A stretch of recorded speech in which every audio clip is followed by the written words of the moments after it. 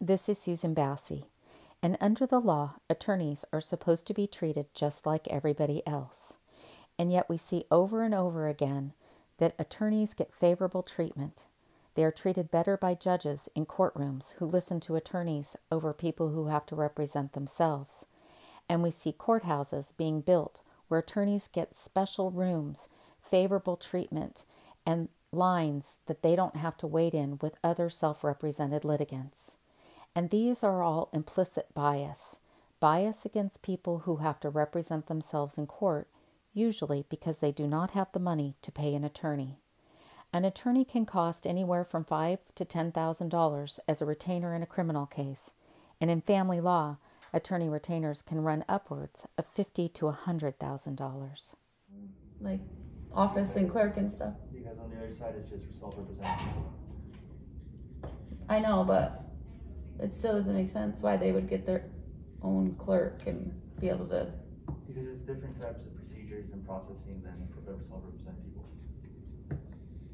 What's different about it? Just e-filing. This is e-filing right here, and the other side is paper filings. E-filing meaning like all online? Yeah. So why would they need their own office if they can e-file? Because we file ex parties and other documents. Paper. Yeah. So it's not just e-filing. No, it's different types of things. Do you have a question I can help you with? It just seems odd to me. I've been to, like, in Massachusetts, attorneys don't get their own separate clerk. So it was just odd that I'd walk into a courthouse and there would be two different, departments. One for people that can't afford an attorney, and I guess this one for the lawyers. Yeah, well, some people. This is just for the attorney's file, that's all. There's different procedures and things. It's not, we don't provide an attorney. We Okay. go to maybe legal aid or something like that, because the court has to remain neutral. We can't, recommend attorneys or anything. Right, but this would give the appearance that the court isn't neutral because the lawyers get their own office and the pro pers that don't have an attorney have to go over there and wait in line. No, not really. It's different. I'm just, it's my opinion. That's just, Okay. I'm just stating that it does give the appearance. It's that way at every courthouse. No, I'm from Massachusetts and they don't do this. Okay. I've never seen this in my life, actually. Most of us understand the fundamental right to be represented by an attorney. In criminal court, if you can't afford an attorney, one will be appointed for you, and taxpayers pay for public defenders and alternate defenders' offices. But in family court, that same rule does not apply.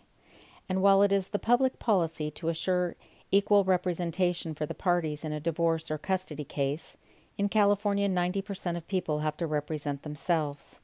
They're otherwise known as pro per litigants. They have to learn the language of the law, words that are very foreign.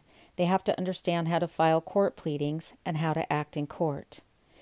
Too often, courts claim to treat pro per litigants equally to attorneys, and yet they build courthouses with special rooms where attorneys get their own computers, their own court clerks, and they don't have to wait in line. Courts do not treat pro pers equally, and with 90% of people being self-represented, there is a gross appearance of unfairness. And we plan to work with you over the next several weeks to bring you information that hopefully will help all the pro pers and people dealing with unethical attorneys.